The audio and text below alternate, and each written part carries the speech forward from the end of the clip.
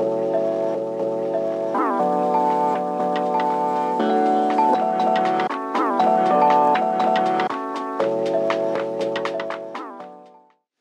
everyone. My name is Nessim Ashouch, and I'm a project manager at the Rosa-Luxemburg Foundation in Brussels, where I live, and from where this webinar is hosted. This webinar is also co-hosted with the New York office of the Rosa-Luxemburg Foundation, and with my dear colleague Aaron, who will be my wingman today. So I guess I would like to thank you again, because in those time of confinement, when it's really easy to feel secluded and isolated, I think we have those.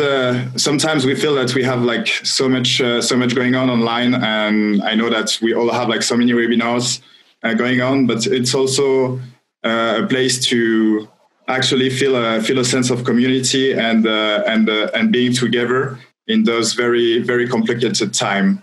So again, this new webinar series that is starting today with the first episode called Seeing Red, Internationalist Visions Toward a Green New Deal, has been developed by the Rosa-Luxemburg Foundation, New York and Brussels, and in cooperation with Transform Europe. Transform Europe is a network of 34 European organizations from 22 countries, active in the field of political education and critical scientific analysis. And Transform is also the political foundation of the European Left Party. And also with our partners from North America, the Canadian Centre for Policy and Alternative, the Institute for Agriculture and Trade Policy, and the Institute of Policy Studies, both based in the US.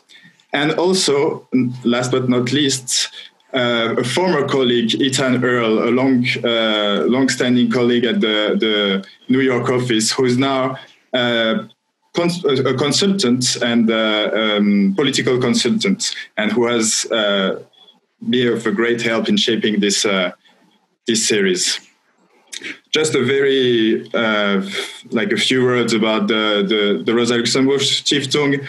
We are an internationally operating non-profit organization for civic education, linked to the German Left Party, Die Linke. We are based in Germany and in 25 offices all around the world, and we strive to develop alternative concepts and approaches for a comprehensive process of social transformation. And the Brussels office operates as a think tank, reflecting on European and international issues of today's society. So now I feel, just before diving into the great panel that we have here today, and I know you're here for that, but just a few words of why we are starting this series around the Green New Deal or the global Green New Deal. And this is coming from a project that was planned before the start of the Corona crisis, and seen as a long-term development in the office, and based on the already existing work that the foundation does on social ecological transformation, core of the work of the foundation. And I think it's also comes a lot from the assessments of our daily work, with partners, grassroots organizations, NGOs, civic education organizations, from the assessment that we are actually facing a multidimensional crisis. And this crisis can be broken into 3 points. First of all, a climate breakdown that is already happening for a long time in the global south. I won't spend too much time around that, but it's very, very important to remind that frontline communities are currently confronted to climate crisis, and the Corona crisis is not stopping that. And we are also facing economic and social crisis, with a capitalist system that keeps on bringing crisis, and with bringing the same recipe of austerity for the majority of the people, while continuing in increasing inequality within societies and all around the globe as well. And finally, and consequently, I would say we are facing also a democratic crisis with many liberal democracies that are showing signs of possible collapse, or at least of hybridation into some forms that we are still sometimes far away to understand and classify. And I think this is why the question of a Green New Deal, or the concept of the Green New Deal, is such an interesting concept and to develop and to bring up, because it refuses to separate those three crises and make really clear that they are interconnected, and that by tackling the climate crisis, we first need to reorganize our social and economic organization and the way we are interdependent between the countries and also in the global north toward the global south. But saying that, I will leave the pleasure of introducing the first question and my panelists. And the first question, because we have the chance today to have three speakers that are based in three different continents, and as an introduction to this series and the concept of a Green New Deal or radical social ecological transformation, I think we have. My question will be that we have been hearing a lot about the concept of the Green New Deal, sometimes without grasping what it really takes or what it really means. So we have here the Green New Deal, but also the Green Industrial Revolution, the Green Deal, many different things to different individuals and groups. And I would love to ask what it means for our panelists, and what it means in the social and political context they are involved, and that they are politically and socially involved in. And so maybe as a first, for my first, this first question, I will turn to our dear Professor Walden Bello. Walden, you're a professor of sociology at the State University of New York at Binghamton. You're also a senior analyst at the Bangkok-based Focus on the Global South. You served for a long time as a member of the House of Representatives in the Philippines, and you're an author and co-author of more than 20 books, with the latest one, Paper Dragons, China in the next crash, where you were already talking about the next economic crisis coming. Well done. I handle you the floor. Thank you very much again for joining us. Okay, well, thank you to the Rosa-Luxemburg Foundation for inviting me to participate in this webinar. And I'm happy to be participating with the other panelists. Basically, let me just begin by saying that we have, in the midst of a very tremendous crisis, we don't, need to repeat that at this point in time. But, as my colleague Thea from New Delhi, Jawaharlal University, basically she said, that this is a crisis that in terms of its impact will probably be worse than the Great Depression, and definitely worse than what happened during the Second World War. And I think the statistics that have been coming out just bear this. The U.S. First quarter results in terms of GDP, it's showed more than 4% decline from last year. But basically, we've gone in other webinars about the impact of the crisis, tremendous loss of jobs, and in particular a very, very great impact on the global south, where I am speaking right now from Bangkok. The second thing I would just like to say is, that while we are focused on strategic visions and long-term and medium-term strategies for transforming the economic system, we must not forget, that in the short term, this is, we have going to have, in addition to COVID-19, we're going to have a very, very great crisis that could possibly lead to very widespread hunger in the global South, and where this is going to be the second phase of the crisis, a tremendous impact, possible widespread hunger happening. So in this connection, of course, in terms of short-term measures, we must really be thinking about, among other things, just massive forgiveness of the debt of the global South at this point in time. One of the best ways by which we could have, cushion the impact in the global South is just debt forgiveness at this point in time. Of course, there should be massive aid happening, both bilateral aid, but we're also thinking about tremendous aid, liquidity being added, to the global system to make sure that that the whole thing doesn't crash completely at this point in time.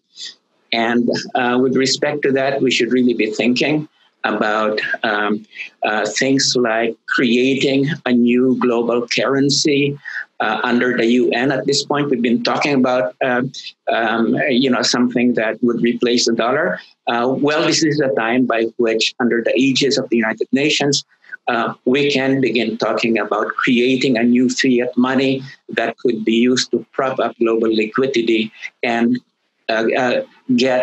prevent a tremendous economic crisis from what is happening. The third thing, and this comes right into your question, the concept of a Green New Deal, of course, is a radical economic reorganization of the economy, so that on the one hand, you have a really positive relationship between the global economic system and the environment, something that there is a positive synergy and not the sorts of contradiction at this point in which the economy, driven by the capitalist drive for profit, continually destroys the environment.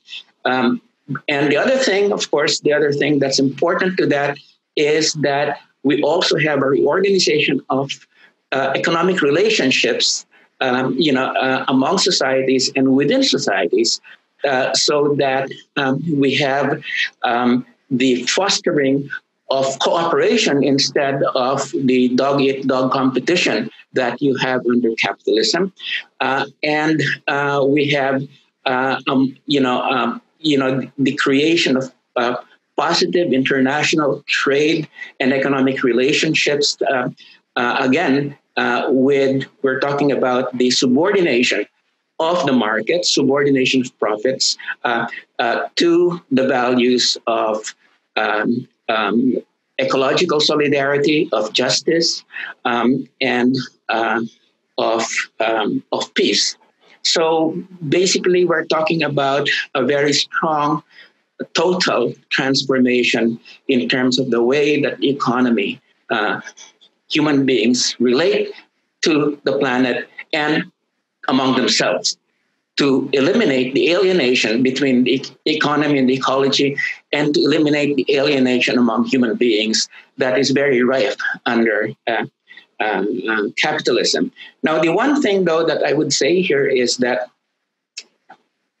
the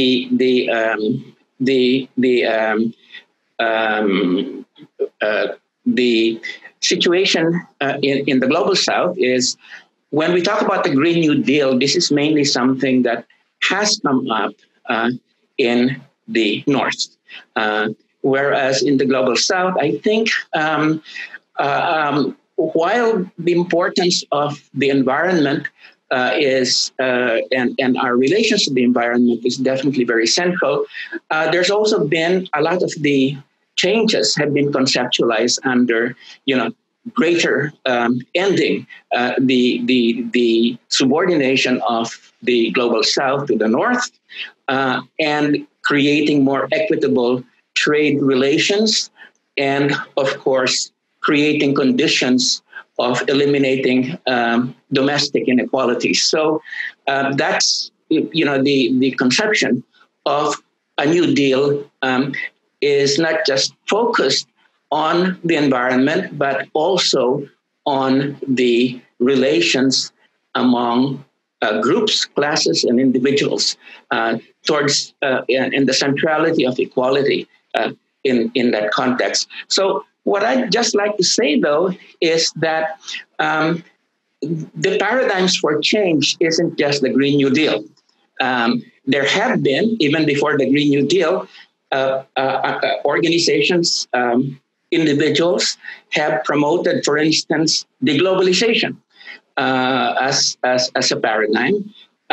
We have also the paradigm of food sovereignty, and the peasant movement and farmers have especially been pushing the concept of and strategy of food sovereignty, Via Campesina and others, for instance. I just wanted to say that the Transnational Institute, we've just brought out, in fact, a paper that says that let's not waste, let's not have a good crisis go to waste. This is the time for food sovereignty, and that's just been made available at this point in time. And of course, there have been the paradigms of ecofeminism, emancipatory Marxism, and Buen Vivir, which we see has come out from indigenous peoples in Latin America. So basically, what I'm trying to say here is that the Green New Deal must be seen as one of several strategies for profound radical transformation that have emerged over the last 25 years. And the important thing is to realize that there are complementarities among these strategies. And maybe what we need to flesh out is how we can make these strategies coming from different parts of the world, come together and have a very synergistic relationship that would move them forward. I have just two last points to make, and it's more of the next one is more of a question. One is, can we really have a Green New Deal under capitalism? And I think, and that's, I think that's going to be a very important issue for us to discuss. The last point that I would just like to say is that, of course, in order to bring about a Green New Deal or other complementary alternative strategies to restructure the relations among people and of the economy to the environment, it will mean a lot of political struggle. Okay, and I think that this is something that we really must face up to. So I think on the one hand, let me just end with this. One is, there is this idea among the established elites that yes, there is a crisis going on, but we can return to normality. It's big. It's a big crisis, but it's the system of production and consumption remains the same. And the widely leaked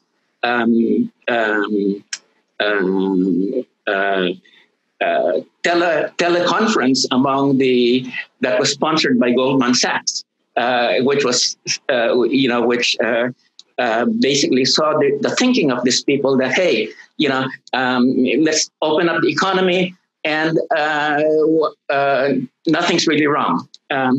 The second thing, perspective, is the one that says that, yes, this is not going to be a new normal, but then the changes that will be needed is mainly things like, social distancing, and how do we create factories that would allow some sort of, a more healthy work situation, and that sort of thing. And then, of course, there's our perspective, which is this radical transformation. My own sense here is this. One is, of course, the neoliberals, have tremendous power at this point. Neoliberalism is undergoing a great crisis of credibility, but they have a lot of power. Let's not underestimate that. The second thing is the big challenge to the neoliberals are what we might call the radical right wing. And I think, Nassim, you already have, indicated, that this radical right-wing movements are on the rise all over the world. And oftentimes they take a very vicious nationalist form. And oftentimes they even adopt some of this slogans of deglobalization, saying, hey, the economy, but only for whites.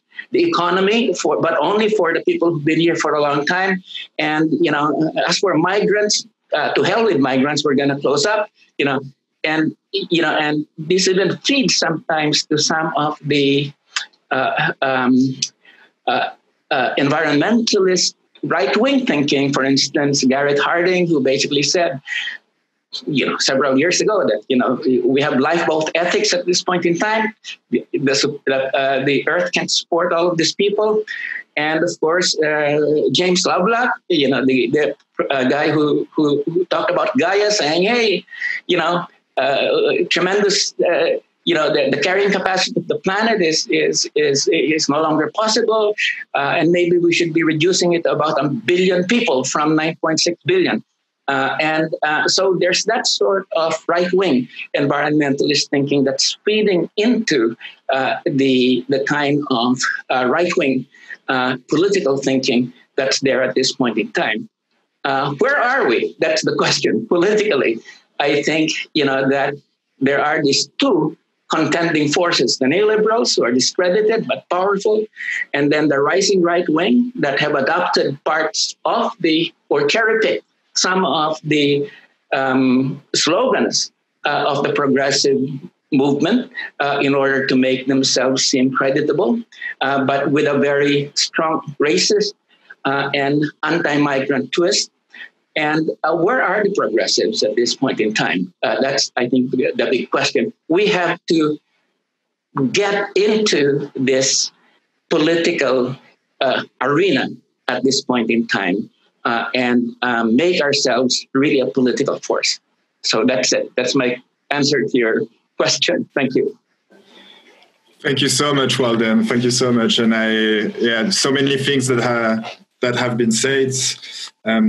Quite hard to summarize, but I will keep with the question: what is the progressist side doing right now? And I think that's an open question that we will try to discover, actually.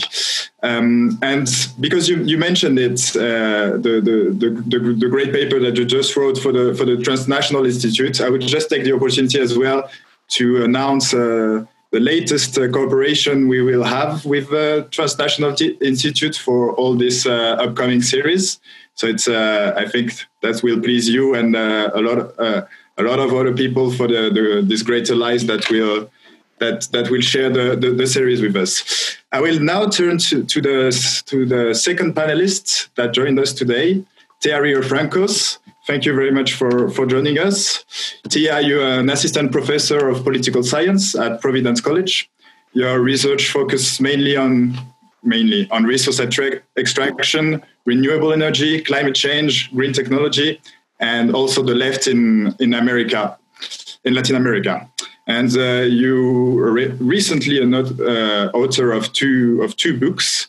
First, the first book that you co-author is Planet to Win, Where We Need a Green New Deal. So right in the topic of today, obviously published by Verso. And the second one that came out this year as well is Resource Radicals from Petronationalism to Post-Extractivism in Ecuador. So I will ask you the same question. Can you give us like your vision of the Green New Deal, and what does it mean in the US maybe, and maybe also in Latin America? Sure. Thank you. And Walden, those comments were so amazing. I'll reference some of them in what I'm about to say. I'm going to start with just where we are, like the moment that we're in the U.S. And to some extent, I'll also draw some global connections, and then I'll come around to sort of what the Green New Deal means now and how to fight for it, though we'll be obviously talking about that throughout the conversation. So right now in the U.S., the situation that we're in is that recently Bernie Sanders suspended his campaign for president. It was a very inspiring campaign. He had a very big coalition that was actually multiracial and multi-generational, and he was is an explicit democratic socialist, and had also embraced a very in the U.S. context, a pretty radical version of what the Green New Deal might be as a key policy platform, very oriented to social justice, to labor rights, to massive public investment in frontline communities and beyond. So that was a campaign that many of us worked very hard on. We're sad that it is over, but we do not feel, I'll just, speak for the left of the US, since that's what I'm representing now. I think that we do feel that many of our ideas resonated with a very broad public, and that the Bernie Sanders campaign, despite being suspended now, due to the way that centrist political forces consolidated against him, despite that campaign being suspended, it gave a lot of life to a lot of social movements and a lot of platform,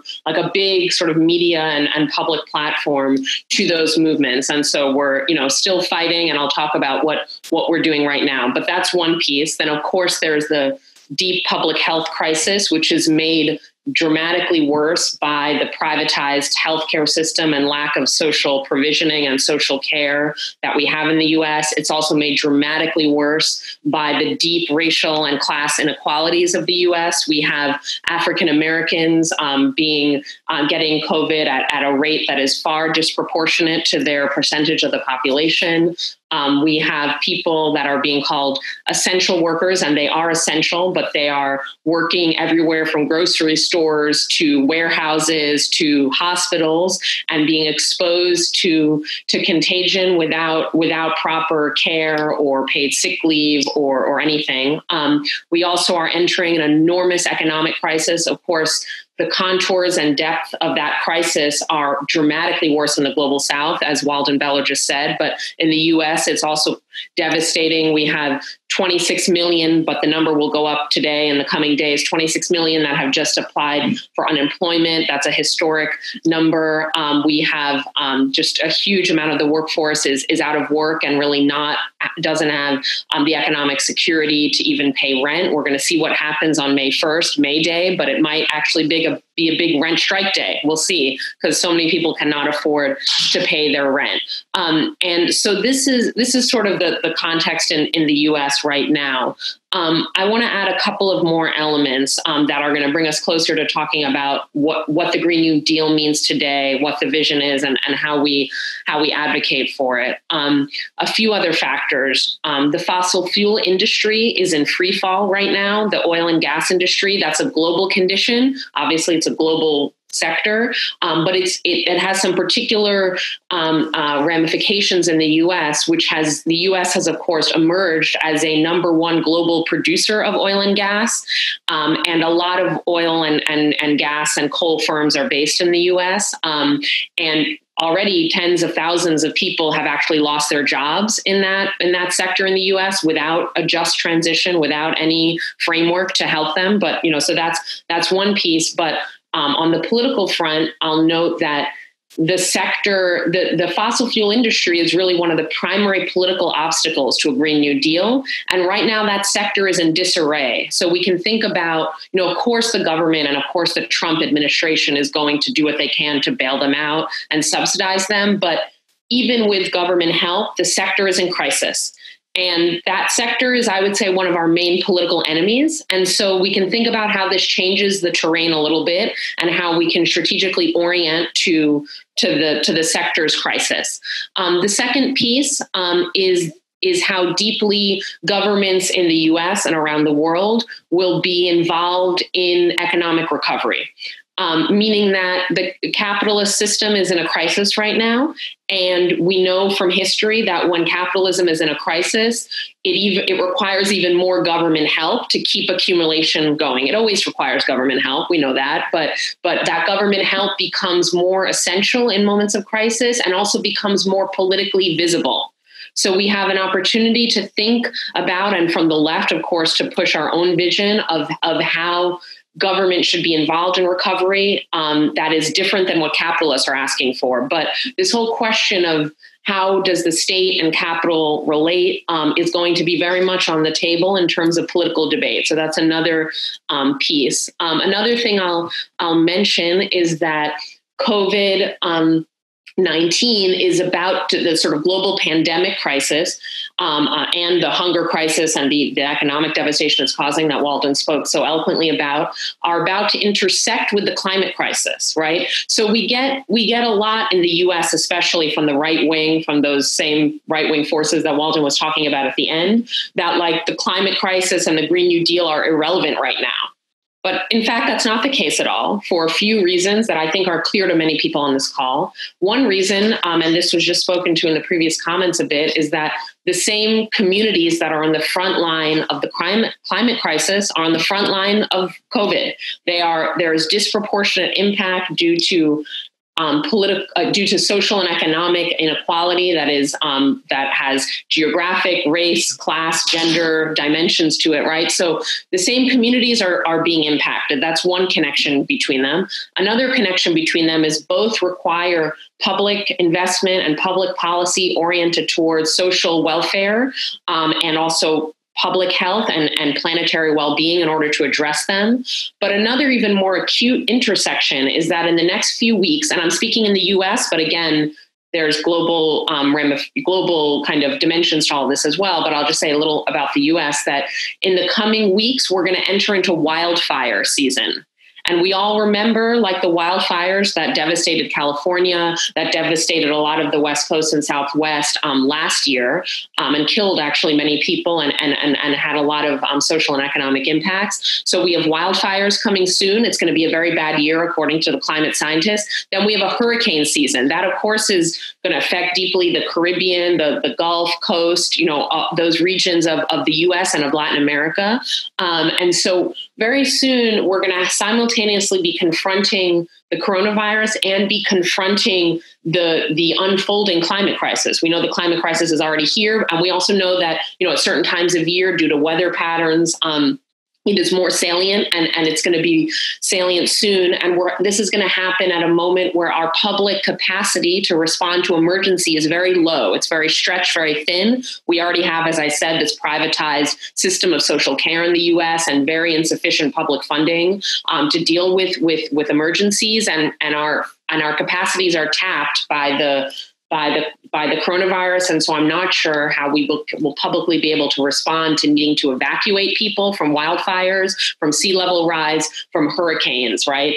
And to care for them and to shelter them. So those crises are going to intersect, and they are going to devastate communities that are on the front lines, and the same communities who overrepresent in terms of essential workers that I mentioned, right? So it's like, a triple whammy, or and so we need to think about how to both be in solidarity with those communities, to, activate our mutual aid networks, and to think about how to provide care when the state and of course corporations are not. But we also need to think about making very bold demands on the state and on corporations, right? Both in the workplace and through labor strikes, but also through the political arena, how to make very bold demands and to not feel like because there is a lot of immediate need that it's like a distraction to talk about the world we want to create. The world we want to create, we need to talk about it right now because it's the alternative model that we are proposing would address people's immediate needs. And also I think that there is a political opening now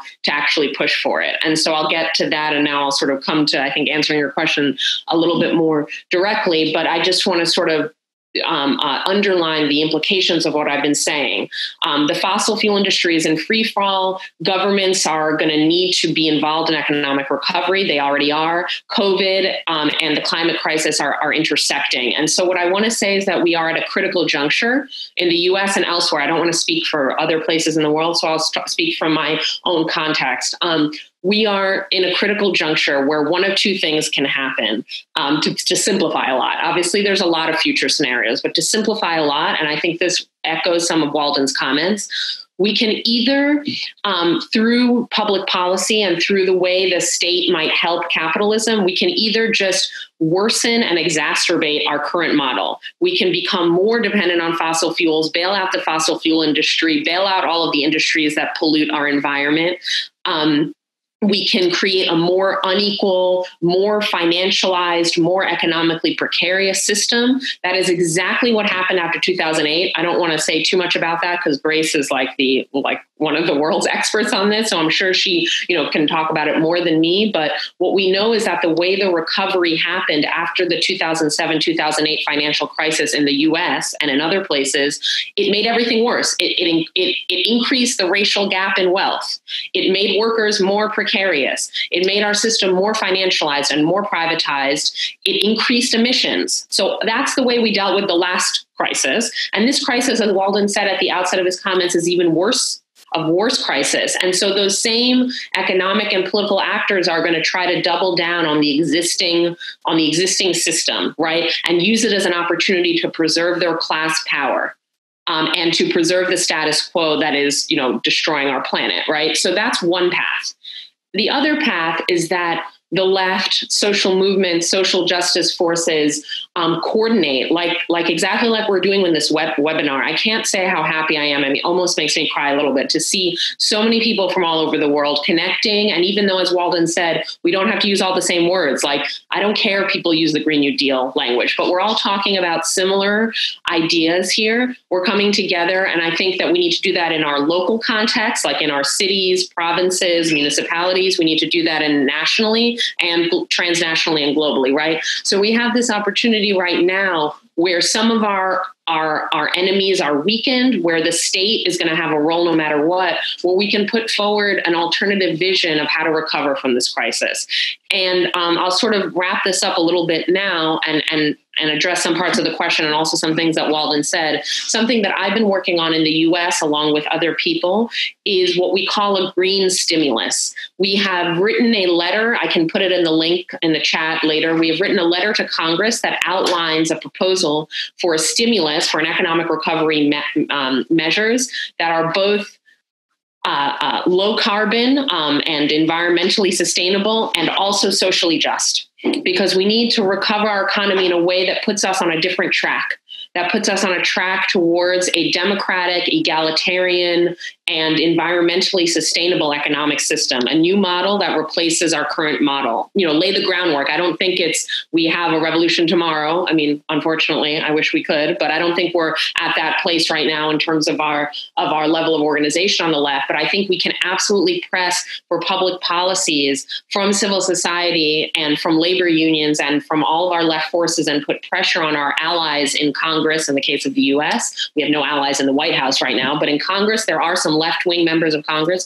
So we're putting pressure on them. I'm working with several people and a lot of different groups have endorsed this green stimulus idea. And I just want to note, because I know that the Green Deal in Europe is a very top-down capitalist kind of vision. With green stimulus, we are applying the Green New Deal, the sort of much more socially just approach to a just transition to renewable energy.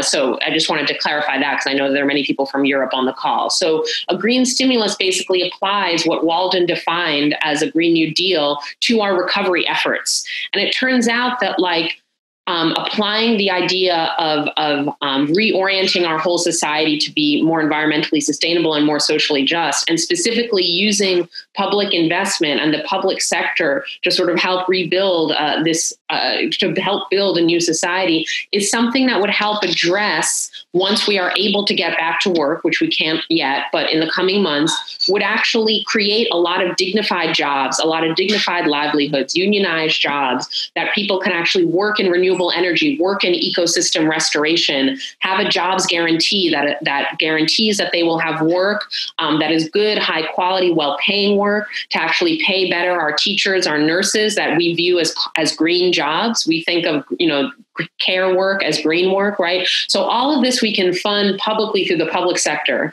The idea that we can't afford it or how are we going to pay for it is, never answer that argument. Like the right wing right now is giving hundreds of millions of billions of dollars to bail out corporations. So there's never a lack of money. The question is the political will and the sort of power on the left to make sure that we channel that public investment in a way that benefits communities and benefits the planet, right? And the last thing that I will say here, and just to reiterate also some of Walden's points, I think we also, even though I've been talking more about the U.S., because, that's partly why I'm on the call, to sort of give the perspective from the U.S., I think that, the people that I've been working with on Green New Deal politics in the U.S. have a very internationalist vision. We've been involved in a variety of transnational networks, a lot of them based in the Americas, based in the hemisphere, Latin America and the US and Canada, but also, and some of you on this call, I've been involved in networks that involve Europe and the UK as well. And we need to branch and broaden them to all regions of the world, of course. But I think what's really interesting right now is two last points that I'll make. One, and this follows up on something Walden said at the end.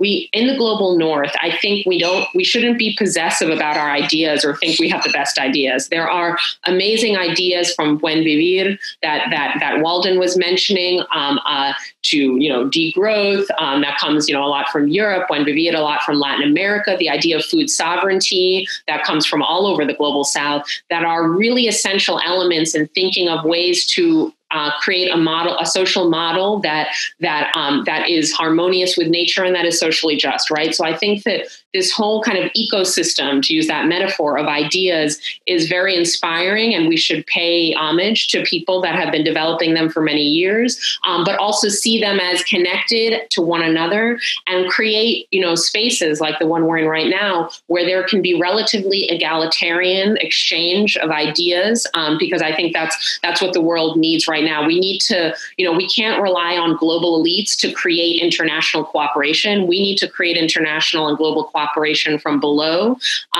using the networks that we have and building also new institutions that are left wing and that do the second thing that I want to respond to Walden's point, those left-wing kind of institutions and networks that provide an alternative vision to, because I completely agree with Walden's point that there's either neoliberal globalism or there's right-wing kind of so-called isolationism, but it's totally pro-capitalist. It's not really isolationist, but they use that language. And I think, the left needs to intervene and with its own vision of global cooperation that is not neoliberal, that is not technocratic, that is not elite, but that is about, all of these visions from a bottom-up percolating from the bottom up that we've been discussing. And that specifically the left needs to have its own vision of trade. The left needs to have its own vision of global financial institutions, right? Like each of these are arenas that the left should be intervening in, because otherwise we have this very, very I think scary situation where it's like a racist, xenophobic version of capitalism versus this kind of like superficially progressive neoliberal kind of vision of capitalism. And those are like the only two options. There is a third option, and that third option is not a triangulation between those. It's a complete alternative to both of those. That is internationalist, based in solidarity, but thinking in very sophisticated ways of how do we use trade in a different way? How do we organize trade in a different way? How do we completely completely work against like the crushing situation of sovereign debt that Walden talked about, and very bold statements about debt relief. How do we reorganize the financial system so that it's stable and so that it prioritizes, as Walden said, people's ability to work and live and spend, and not the just ability of capitalists to invest across borders, right? So we need to actually think about these global institutions and propose alternatives for the left, because I think right now the world is in crisis and very scary things can happen in crisis, but they are also opportunities to present alternative visions. So I will leave it there. Thank you.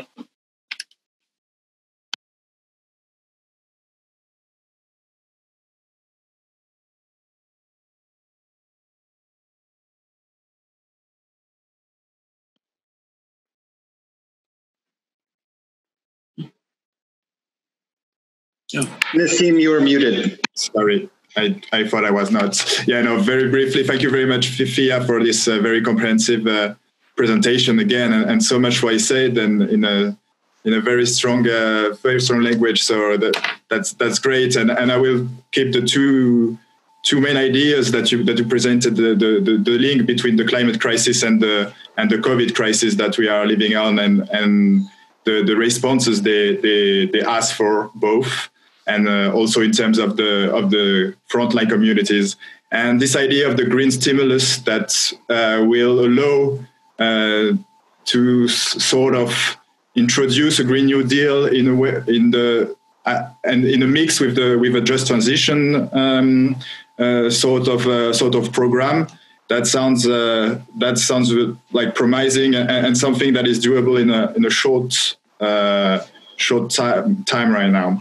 And without more time, because we are running late, I will turn to our third panelist today, Grace Blakeley. Thank you very much for joining us. Grace, you're a research fellow at the Institute for Public Policy Research, a think tank in London. You are also an economics and politics commentator, columnist, and you're right now writing for the newspaper, The Tribune. And you are obviously a Labour Party activist, and you just wrote a book this year, Stolen: How to Save the World from Financialization. So thank you very much for joining us, and I leave you the floor to introduce. Thank you very much, Nassim, and thanks everyone for joining this call. It's great to see so many of you on the line. So I guess I'll talk today a little bit about the kind of Green New Deal in the UK context.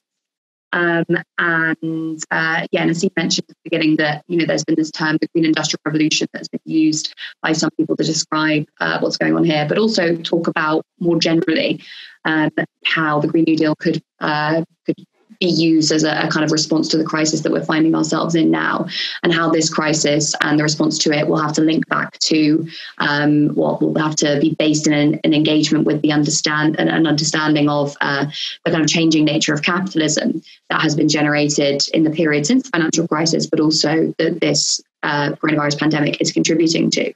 So the first thing to start with is the recognition that capitalism generates crises. And crises tend to change things, but they do not always change things in the way that you expect. And really, I think the way that we should understand crises as socialists is as opportunities that generate the potential for divergent forms of action. And that action does not always have to lead inexorably to kind of progressive socialist transformation, but it does create opportunities where human agency can really begin to shift things. Now, we can kind of see this in the wake of the financial crisis, where a lot of socialists after 2008 were kind of sitting back and waiting for that crisis basically to kind of create some sort of revolution, because it clearly indicated the inherent contradictions and problems generated by financial capitalism. But nothing really changed until we began to organize. Nothing changed until socialists began to kind of come together from the various different divergent movements that they had splintered into during the period of kind of neoliberal hegemony, and refocus on electoral politics. And I think, that is going to be important to bear in mind, because in the depths of crises like this, socialists often expect people to respond with kind of very radical and revolutionary zeal, but actually often crises tend to generate a form of kind of small c conservatism, where people wait for everything to get back to normal. It's only when things don't get back to normal that you start to see that the decline in support for the status quo in the way that we saw around the rich world, in particular, kind of 5 or 6 years after the financial crisis and until today.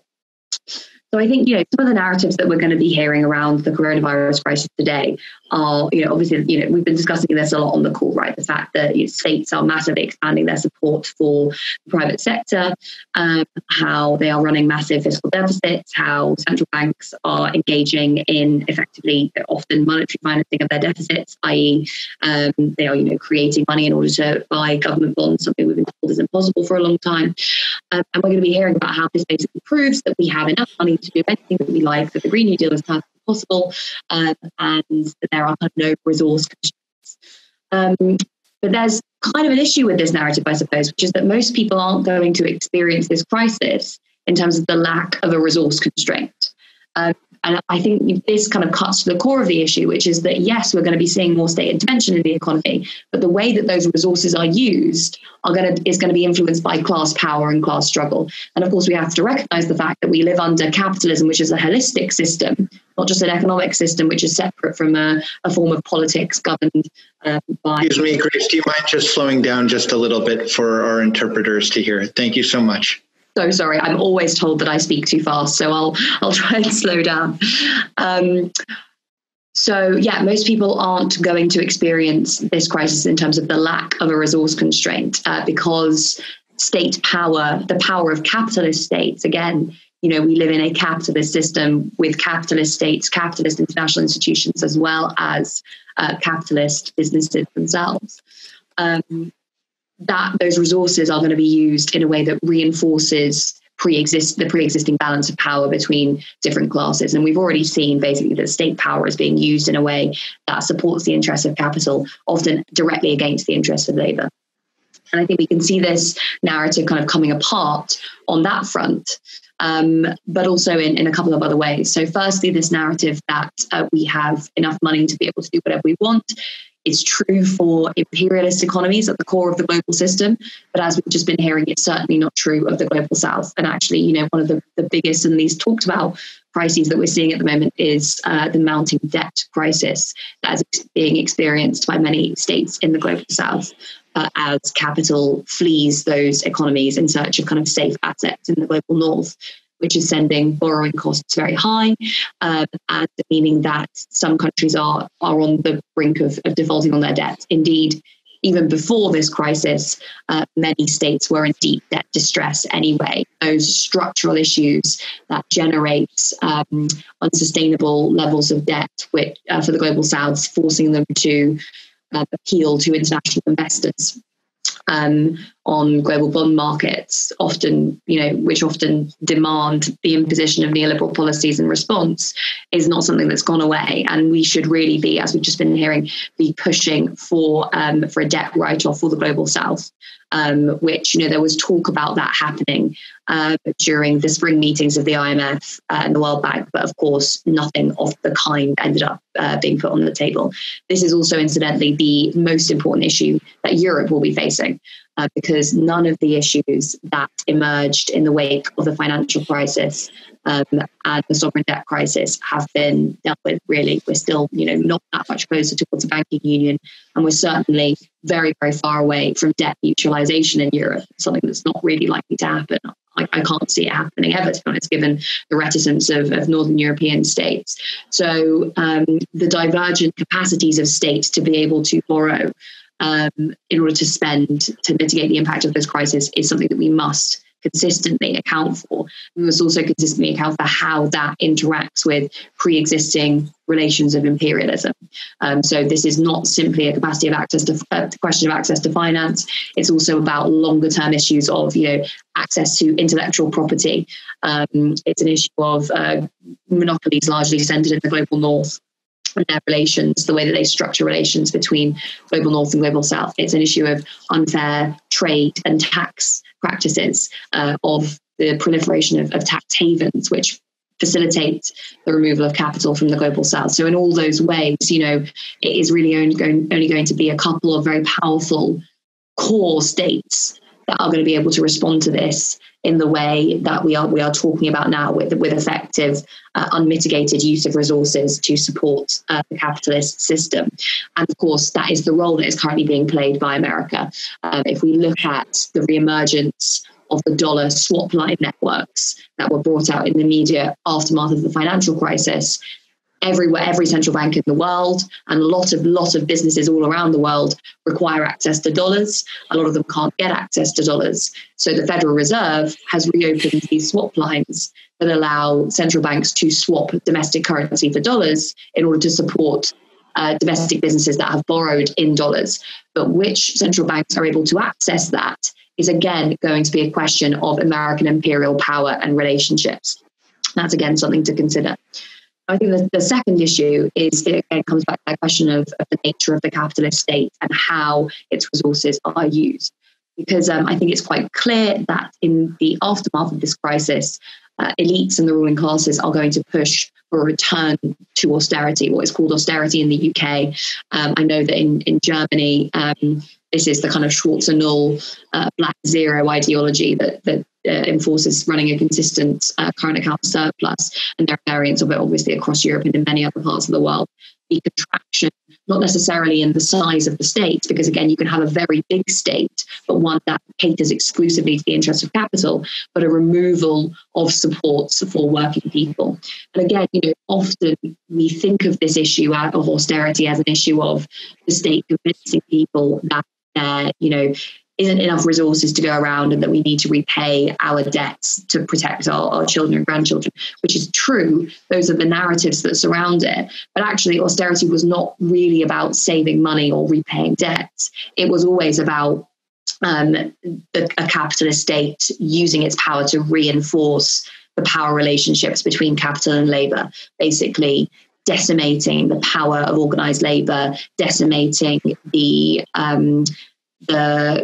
basis of the material well-being of workers and consumers in their states, to prevent the kind of re-emergence of any resistance to the status quo. Because obviously a heavily indebted, low-paid, insecurely employed worker is less likely to kind of be involved in a movement to organise and resist capitalism than someone who isn't in that position. So again, we have to think of austerity in terms of class power and class struggle.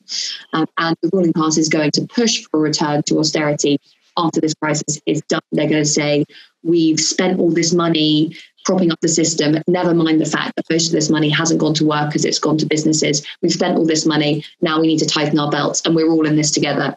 And actually what they'll do is argue that it is working people who've suffered as a result of this crisis who have to pay and pick up the bill for the support provided to huge multinational corporations over the course of this crisis. And we really have to be prepared for this.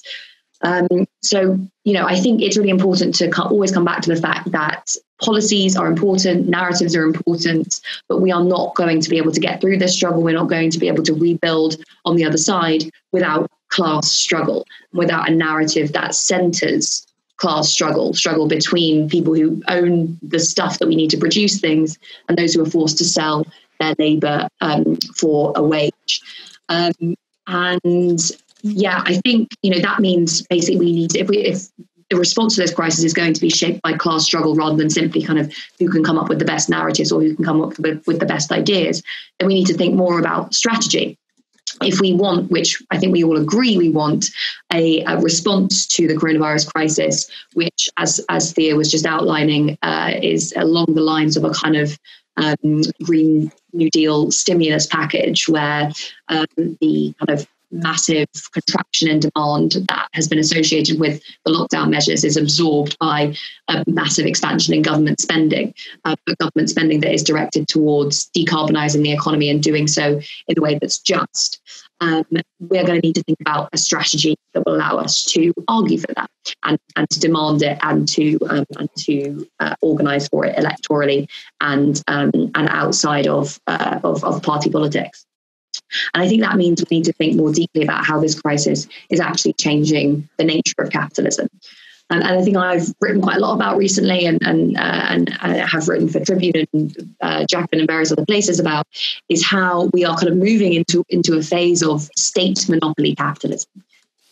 Basically, what we're seeing is a massive consolidation of power, economic political power, in a very small number of hands.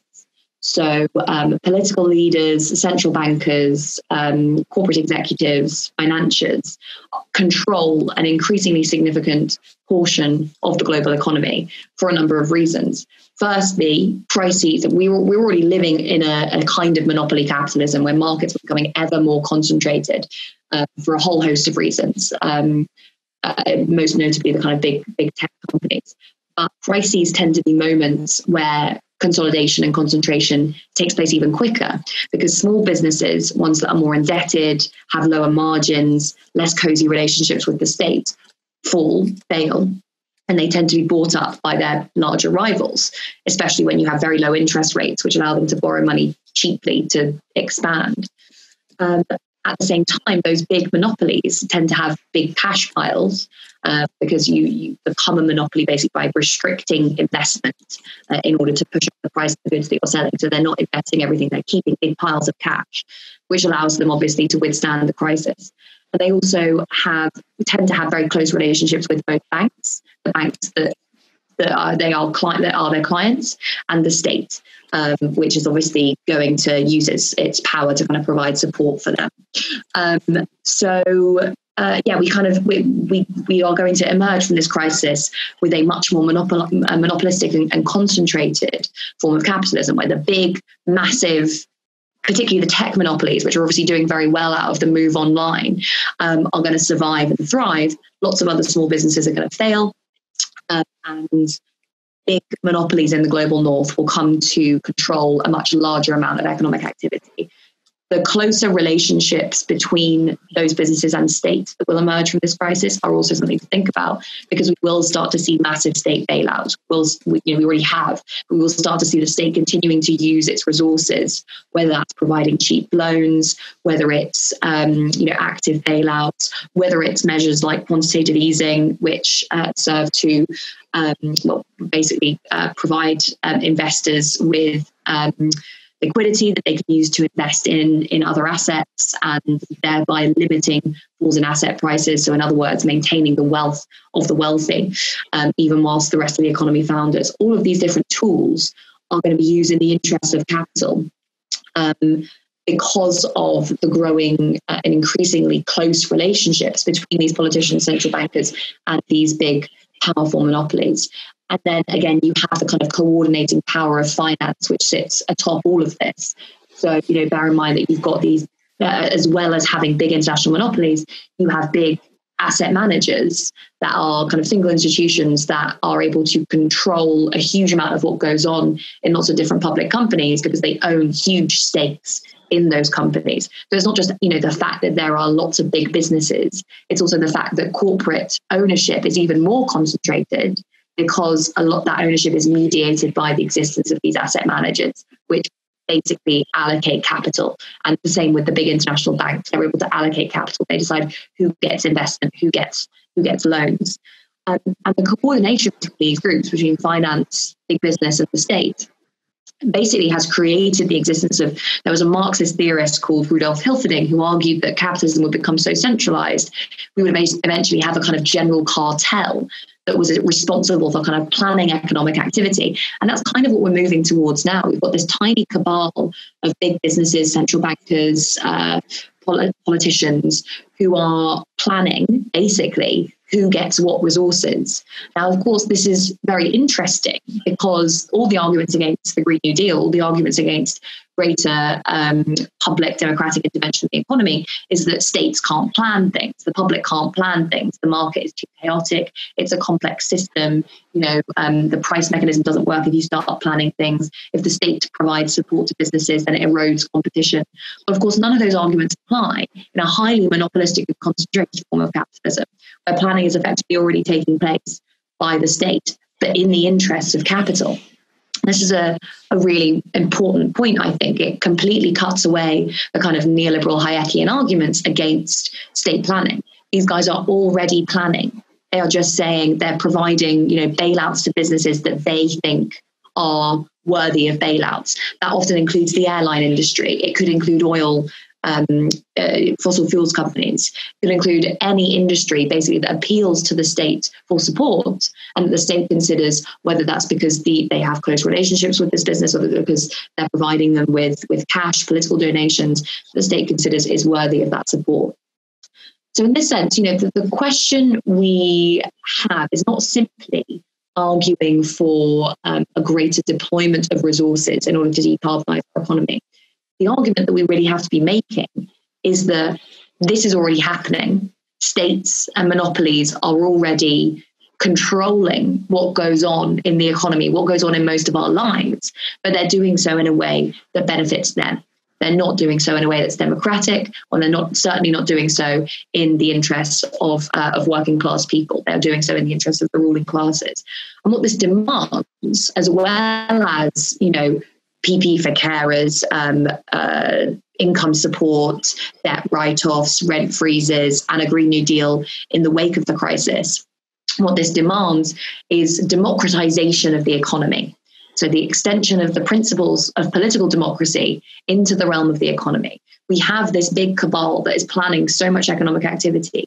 How do we make sure that that power, which does exist, can be used to plan things in a way that's democratic, in a way that's sustainable, and in a way that benefits the interests of working people? And that requires organizing, right? It requires not just making arguments, not just coming up with policy ideas, but actually shifting the balance of power in society by bringing together all the different kind of progressive forces within a society, from the labor movement to tenants' unions, to various social movements, to community organizations, and there's lots of those that have emerged to provide support during this time with political projects, with electoral political projects, in order to build a much bigger and more expansive movement capable of directly pressuring governments to, act in a way that is responsive to working people, but also in a way that spreads a sense of consciousness about these issues, and encourages wider sections of society to become involved in this struggle. So that, I think, is the biggest challenge we face when we're thinking about how we do a Green New Deal post-crisis, how we argue for rebuilding in a way that's sustainable and just. It's not simply the case that we need to be saying, all this money the government spent, therefore it's going to be easy for us to use that money but spend it in a way that's just. I think we need to be saying, look at the way that this crisis has consolidated the power of a tiny elite that was already abusing its power in order to consolidate its own wealth. They have used this crisis. There was I can't remember which panelist said earlier, never let a serious crisis go to waste. They have used this crisis and will continue to use this crisis, which has killed so many people, not simply to harm working people, but to enrich themselves. And in response to that, we need to be saying power needs to be returned to people. Power needs to be returned to working people in their jobs. We need a restructuring, a strengthening of the labour movement. Power needs to be returned to people in their communities. We need decentralisation and democratisation of the state. Power needs to be taken away from international institutions and handed back to people within democratically organised context.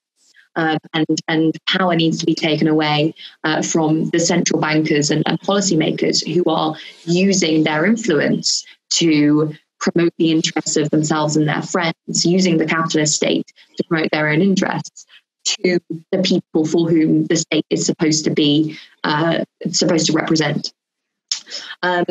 And doing that, actually focusing on building class power, focusing on creating an oppositional narrative that highlights the class divides that do exist under capitalism and will continue to exist under capitalism, is I think the only way that we get to the kinds of policies that, everyone, not even socialists, but, liberals and whoever else could argue for, just in very different ways. Liberals will be found in the wake of this crisis saying the state needs to just use this opportunity to have a stimulus package that, reduces carbon emissions and makes the economy less unequal, whatever. But the difference between that kind of liberal argument, classical liberal argument and a socialist argument is that there is an assumption here that the state, if left to its own devices and if convinced with ideas and if lobbied by intellectuals, will do the right thing. Whereas as socialists, I think we have to be aware that we are talking to capitalist states that have their own sense of their own interests. And the only way that they will be made to listen to and respond to the demands of working people is if we are organized enough to demand things from them. I think I will stop there if that's all right, because I know we're going over time.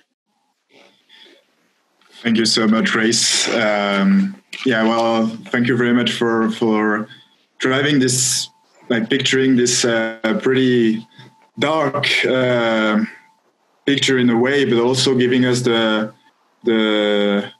tools and probably the lines to try to actually reshift this power, those struggles, and I think that's. We're running out of time, and I won't be able to ask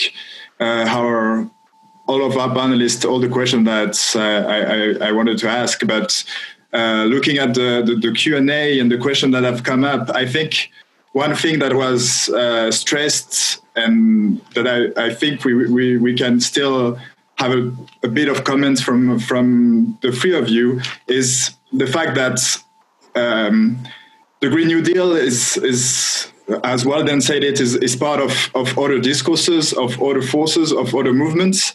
And what we really need now is to also learn from the different experiences in the US with Bernie Sanders, as Thea mentioned it, in the UK with the platform of Jeremy Corbyn, of how can we build new links between the different struggles and also in the post-COVID or in the COVID crisis, what do you see as potential new alliances?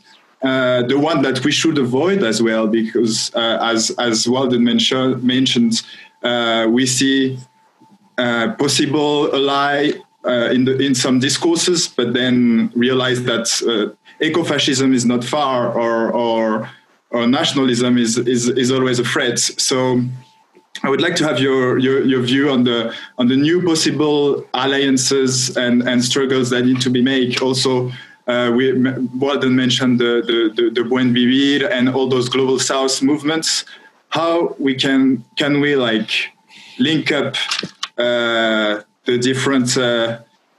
different class struggles together to actually implement those programs? Because what we've seen is that the instruments are there, the ideas are there, we have, and the money is there, but we need power. And maybe that's a question I want to ask first to Walden.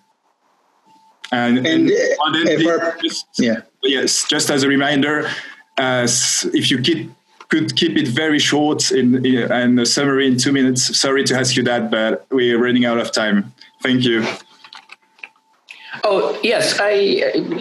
First of all, I think that there's a huge potential for alliances, both within the North as well as, within the South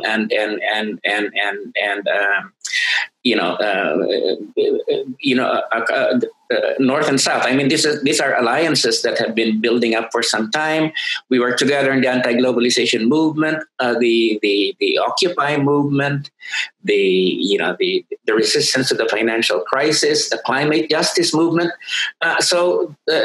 We have these alliances that have been forged, and now we just need we need at this point to move those alliances to a newer level, a stronger a level of greater solidarity, and a more organized level. So we're not starting from scratch, here. I mean, and these movements have interacted internationally, over the last 20 years, and we've had at that level victories as well as defeats. One victory is, I think, we stopped the World Trade Organization from being the planned, sort of neoliberal organization in the world that would manage trade and, in fact, even go into investment.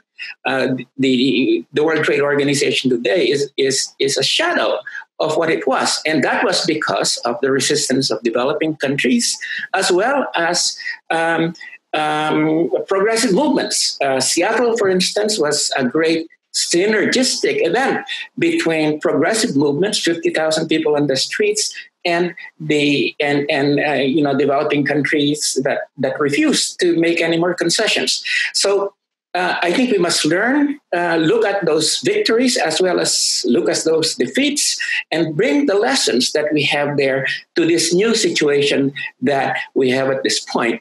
The one thing that I would just like to say here and emphasize is that, yes, true, Grace had said, that they're moving into ever greater centralization, and they still have definitely a lot of power.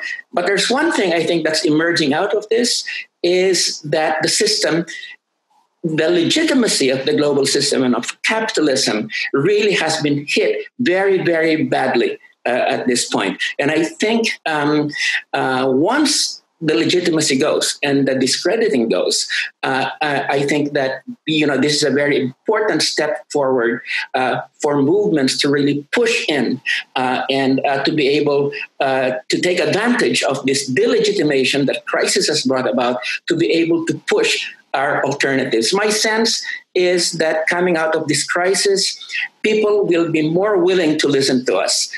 So that's there. And how do we translate that new listening to us into a material force that will basically intervene in politics in order to move things towards a progressive direction? Thank you so much. Thank you so much, Walden. I will quickly turn to Thea if she could wrap up around this question as well. Sure. I promise to be both short with my comments and speak slower at the same time somehow.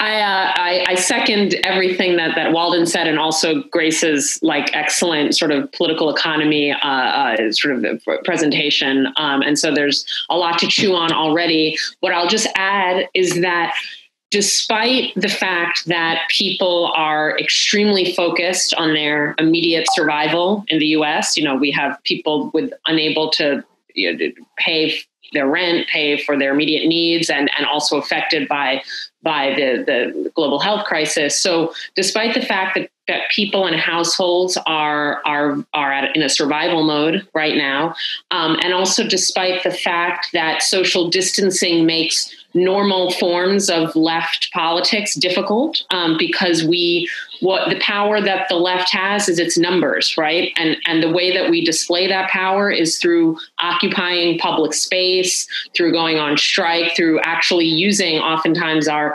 bodies in public space to sort of send a message to power. And that tool is not available to us anymore. So we have to think of other ways to organize. But anyway, despite those two big limitations, people very focused on survival and the difficulties in organizing protest, we've actually seen a lot of organizing that's been happening over the past few weeks in the US in those very constrained circumstances.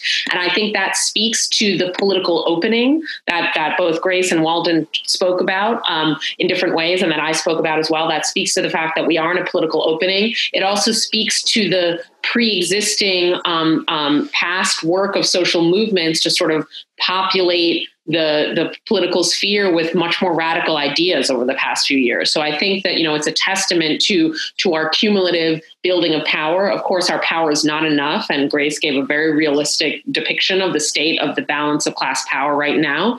But it's not nothing. And I think in the US, at least, I will say that the left is in a more powerful position than it's been in my entire 20 years doing left activism, right? So without a doubt, we contested national power. We have people in Congress. We have mayors. We have people in city council. We had, the best year in terms of work stoppages and a strike wave this past year since like the New Deal era. I mean, it's nowhere near as high as the 1930s, but it's the best year for like a long time, right? And so we are, to some extent in a better place, but not exactly where we need to be. But I'll just leave it with a couple of things. We have had some very effective strikes recently. They haven't been big in terms of numbers. I'm talking about Amazon workers, Instacart workers, different grocery store, chains and warehouse workers. They have not been huge in terms of numbers, but they've been very effective. Those strikes have won concessions from the state and from capital around protective gear, around paid sick leave, around hazard pay, increased wages. And we need to just keep, supporting those strikes if we're not an actual worker in one of those workplaces to support them. And for those workers, to keep the pressure on, because it turns out that in this moment, even with fewer people going on strike, there's more effectiveness. We also see that the climate justice movement in the US, and I'm thinking of Sunrise and other movements, are keeping the pressure on Congress and on the Biden campaign to do much better and to have much better Green New Deal policies than is currently on offer. So I think that in a variety of ways, movements are still organizing, and we just need to think extremely creatively at the same time in terms of the limitations on protest and strikes. And also, as Walden said, continue to build and invigorate our networks, both within domestic contexts and across them. And if we had more time, I would talk a bit more about networks I'm involved in that are transnational and that involve comrades in Latin America. But I know that I'm up on my time right now. So anyone that wants to contact me is welcome to do so. Thank you. Thank you so much, Thea.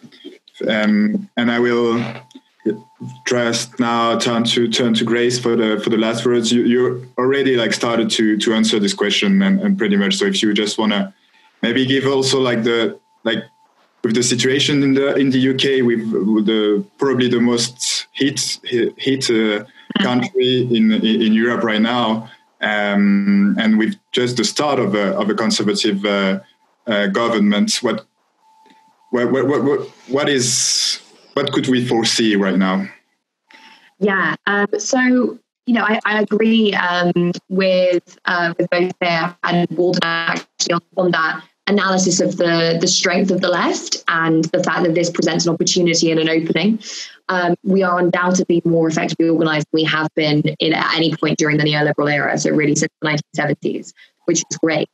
I think the question now is, how do we use our movement power to build class consciousness in wider society and throughout the world, because that's really been the big challenge. There was an analysis of Corbynism that it was premised upon occupying the gap between the relative strength of the left in electoral politics, so the fact that there was a left-wing leadership of the Labour Party, and the relative weakness of progressive forces throughout wider society. Historically, that's been the other way around. We've had a strong labour movement, we've had strong social movements, we've had we've had kind of foundations of working class communities that had their own cultures and their own institutions. All those have been eroded by the pervasive individualization of our societies that have been associated with neoliberalism. So, I think that the big task that left in the UK has now, and I'm sure it's similar in other parts of the world, is yes, continuing to focus on electoral politics, yes, continuing to focus on party politics, but also focusing on building back out into wider society, those progressive forces that can touch people's lives, not simply in the realm of, just when they go to the voting booth, but in their jobs, in their communities, and everywhere else they live and work. So for me, that means, yes, a strategy for continuing to put pressure on politicians and continuing to engage in electoral politics, for democratizing the Labour Party, for pushing for policies that are going to promote the interests of working people. But it also means community organising. There's really a lot that's going on now that we can build on in terms of the response to the coronavirus crisis through the emergence of these mutual aid networks. Those are, providing support for people, and people are going to be radicalised through their involvement in these networks. I think it's really important that we kind of engage with that afterwards. There's also, and I mean, this is probably the most important thing, and I think this is the most important thing for organising internationally, is the labour movement. If we're going to be seeing the emergence of these huge international monopolies, we need to start thinking about how we are organising workers vertically throughout supply chains within a big corporation. How do you get workers putting chips in phones in China, organising with warehouse workers for Amazon in the Rust Belt of the US, with tech workers in Silicon Valley, with the people pulling those minerals out of the ground in Central Africa? How do you get a network organising that is centred around the experience of working for a particular organisation and the experience of exploitation under that system? How do you get that off the ground? Now, that is one of the biggest challenges that the left has faced, and a lot of people have said it's effectively impossible, but I think we need to really think about how we do that. And I think monopolization will potentially create an impetus towards that, because so many workers will be concentrated in so few companies. So yeah, I'll stop there. Thank you so much. Thank you so much, Grace.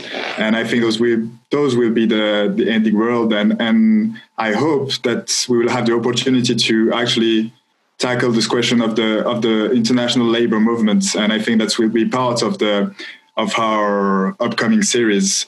And I think that's what we wanted to do today, is to give this general overview of what a Green New Deal or a radical Green New Deal could look like in this time of COVID crisis, and to also already enter into some critical question around power, class struggle, and also, like we've been mentioning, and Thea and Walden have mentioned the question of trade, and all those questions will be followed up in the coming weeks.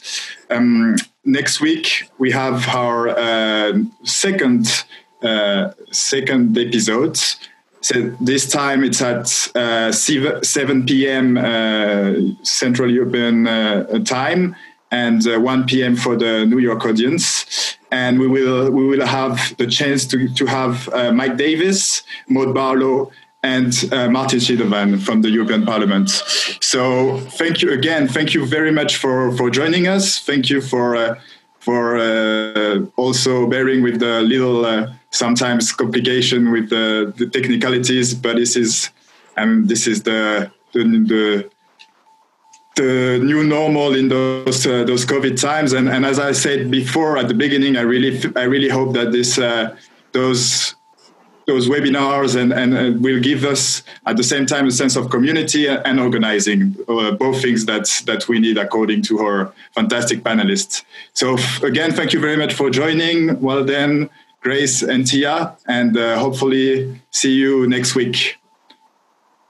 Thank you. Thanks. Bye-bye. Thanks so much. This was great. Thanks, Thea, Grace, Nassim. Thank you, Walden. Thank you. Yes, everybody.